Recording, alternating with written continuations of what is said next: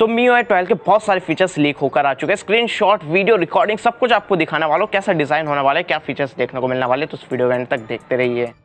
तो मेरा नाम है कुलभूषण और आप देख रहे हैं कीवर्ड। तो वैसे ये पार्ट 2 है, इसका पार्ट 1 बता रखा है जिसमें मैंने ऑफिशियली फीचर्स दिखा रखे हैं। तो यहाँ पर पार्ट 2 में उसके अलावा कुछ एक्स्ट्रा फीचर्स दिखाने वाला हूँ जो बाद में लीक होकर आए हैं। तो ये भी ऑफिशियल है और ये आप ट्रस्ट कर सकते हैं, यही आपको फीचर्स देखने को मिलने वाले हैं। तो सबसे पहले आप कैमरा यूआई देख सकते हैं। कैमरा यूआई जो है वो काफ़ी सिंप्लीफाइड कर दिया गया है, जैसे कि आपको स्टॉक एंड्रॉइड में देखने को मिलता है, कुछ उसी तरह का यूआई आपको देखने को मिल रहा है। और यूआई जो है इसका आप कस्टमाइज भी कर सकते हैं, आप मैनुअली फीचर्स इसमें लगा सकते हैं। और यहाँ तक ही नहीं, आप इसका थीम कलर भी चेंज कर पाएंगे। जैसे कि अभी ये ब्लू पर हुआ है तो आप इसको येलो पर कर सकते हैं, ऑरेंज पर कर सकते हैं, डिफ़ॉल्ट कलर आप इसका चेंज कर सकते हैं। और इस तरह का आप इसका यूआई जो है आपको देखने को मिलेगा। इस तरह से इसके जो फीचर्स है वो अंदर की तरफ कर दिए गए हैं, काफ़ी सिंप्लीफाइड, और इसको इन्होंने जो कंप्रेस कर दिया गया है इसके फीचर्स जो हैं, जो कि देखने में काफ़ी कूल लगता है।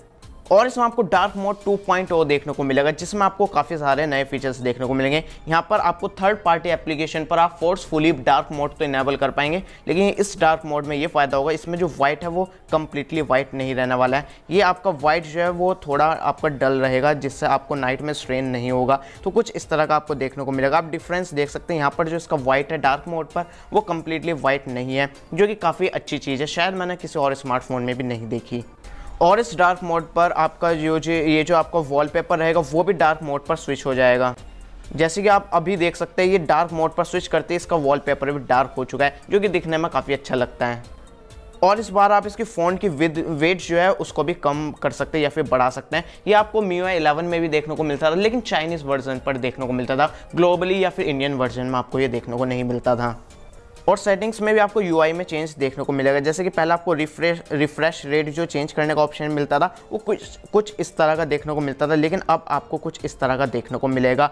और यहाँ पर आपको ये जो आपका कलर टेम्परेचर वगैरह चेंज करने का होता है, कलर सेटिंग डिस्प्ले की, वो भी आपका उसका यूआई भी चेंज कर दिया गया है, कुछ इस तरह का देखने को मिलेगा। और इस बार जो फोकस मोड है इसका वो भी आपको चेंज देखने को मिलेगा। इसका डिजिटल वेलबिंग जो है वो पहले आपको एंड्रॉइड का देखने को मिलता था, लेकिन अब शायद ग्लोबली आपको इसका डिजिटल वेलबिंग देखने को मिलेगा, जो कि ओरिजिनल Xiaomi का है, जो कि आपको MIUI 11 में देखने को मिलता था पहले से, लेकिन वो चाइना में देखने को मिलता था। और इस बार आपको ये डिजिटल वेलबिंग देखने को मिलेगा, जिसमें फोकस मोड का भी यूआई थोड़ा चेंज कर दिया गया है। अब इसका फोकस मोड आपका एंड्रॉयड वाले डिजिटल वेलबिंग से डिफरेंट है। इसमें फोकस मोड अगर आप 5 मिनट के इनेबल करते हैं या फिर 30 मिनट्स के लिए, तो आपका फ़ोन कम्प्लीटली फोकस मोड पर चला जाएगा, आप उसको यूज़ नहीं कर पाएंगे, जो कि काफ़ी अच्छी चीज़ है। और इसके स्टैटिस्टिक्स जो होते हैं आपके डिजिटल वेलबिंग के, वो भी आपको नए वाले MIUI 12 में वो डिफरेंट देखने को मिलेंगे, जो कि आप डिफरेंस देख सकते हैं, कुछ इस तरह का आपका यूआई में चेंज देखने को मिलेगा। और इस बार आपको रिसेंट पैनल भी नया देखने को मिलेगा, जो कि आपको iOS में देखने को मिलता है, कुछ इसी तरह का आपको इसका रिसेंट पैनल देखने को मिलेगा। और यहाँ पर आप इसको स्विच भी कर सकते हैं, सेटिंग्स में चेंज कर सकते हैं कि आपको पुराना वाला MIUI 11 वाला ही आपको रिसेंट पैनल चाहिए, या फिर नया iOS टाइप वाला आपको रिसेंट पैनल चाहिए।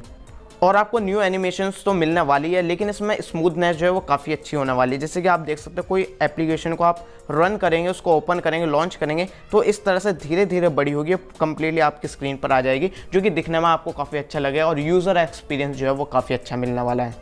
और वेदर एप्लीकेशन में भी आपको कुछ नया तरह का यूआई देखने को मिलेगा। इस बार वेदर एप्लीकेशन कंप्लीटली चेंज हो चुकी है, जो कि दिखने में काफ़ी यूनिक सी लग रही है।